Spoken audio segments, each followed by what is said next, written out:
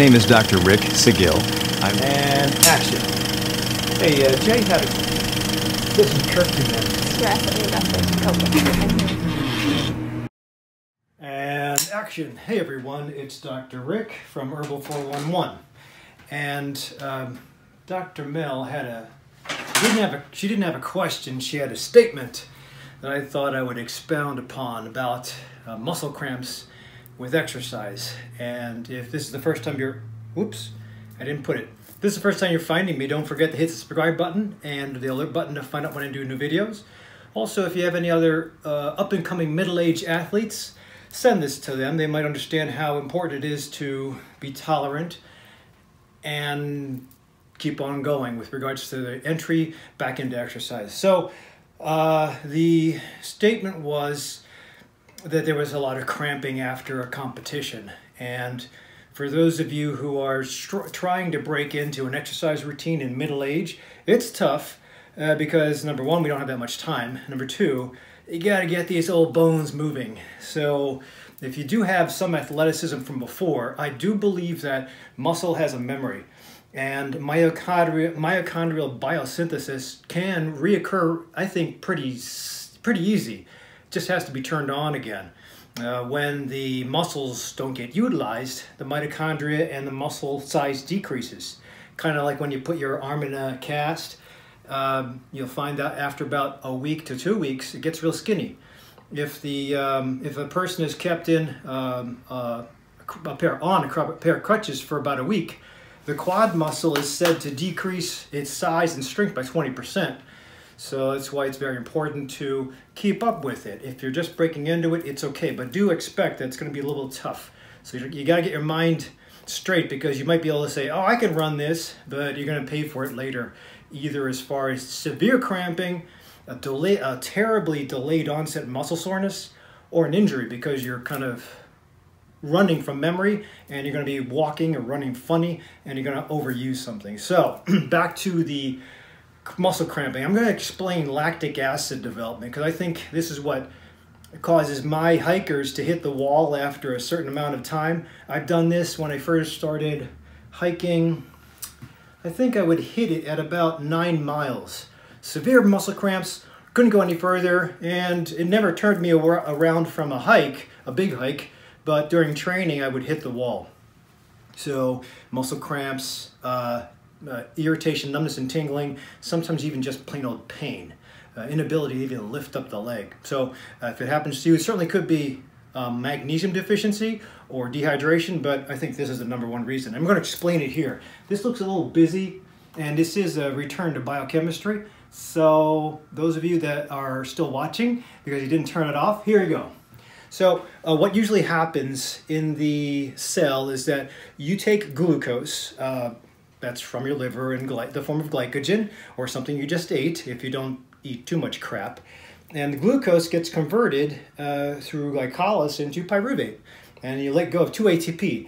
Adenosine triphosphate, or ATP, are the energy packets that you can make to fuel muscle to do what it has to do, contract.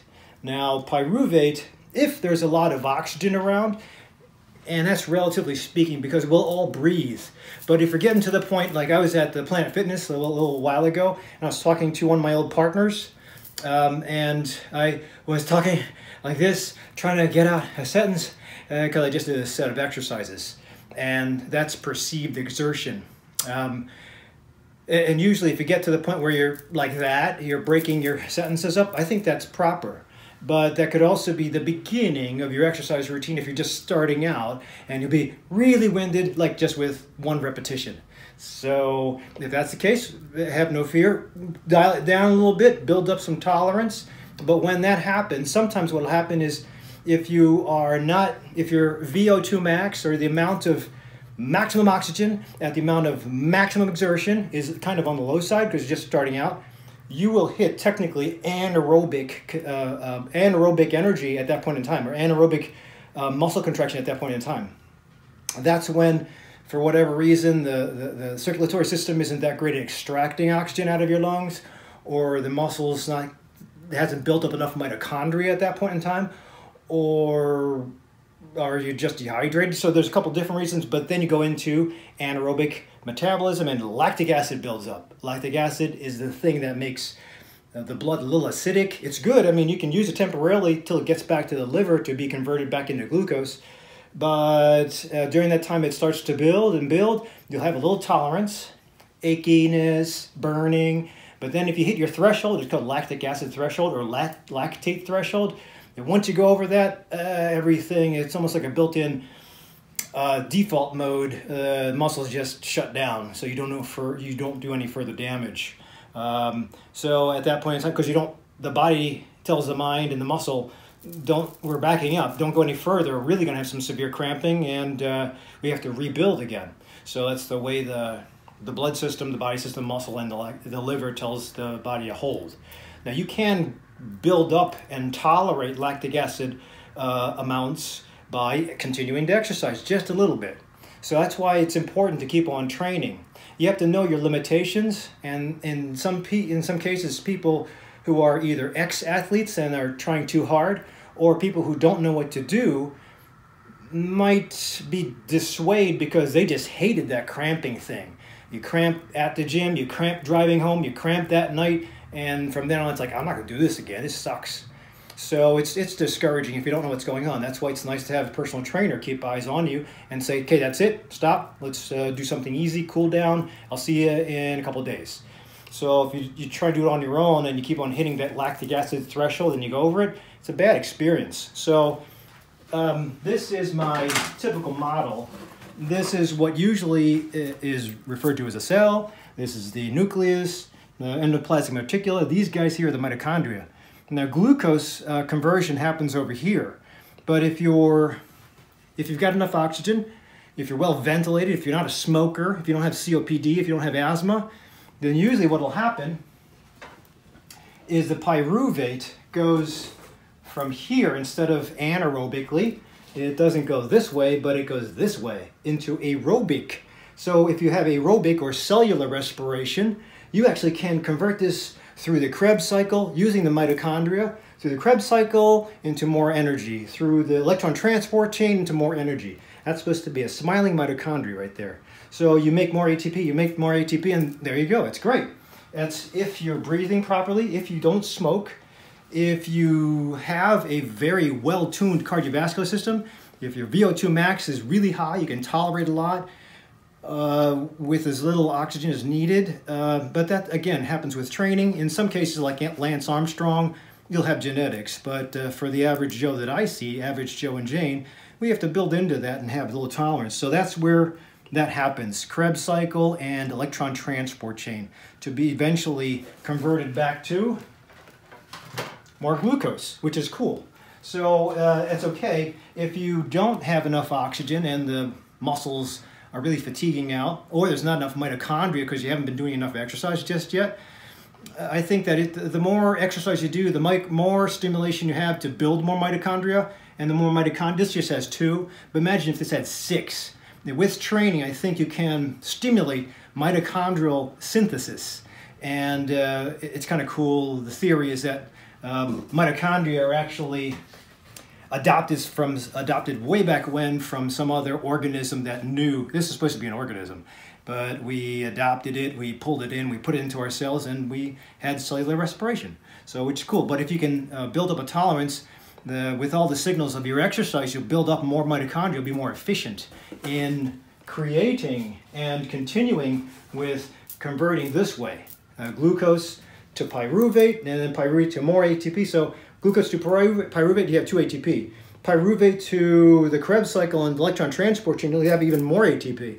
Versus being anaerobic, not in shape yet, and then going straight from the 2 ATP back to the liver, and that's it. You'll have a little bit more extra energy production, but it's very limited. And again, it takes a little bit of time. If your liver is in shape, it can convert back to glucose fast. But for those of you who take too much alcohol, I put all the bad stuff here. You have to have a clean liver. So if you take too much alcohol, eat too much sugar. And I'm not talking about glucose, I'm talking about sugar. Sugar, which is the stuff you're not supposed to be having. Usually you'll find it as an active ingredient, an extra ingredient in processed food.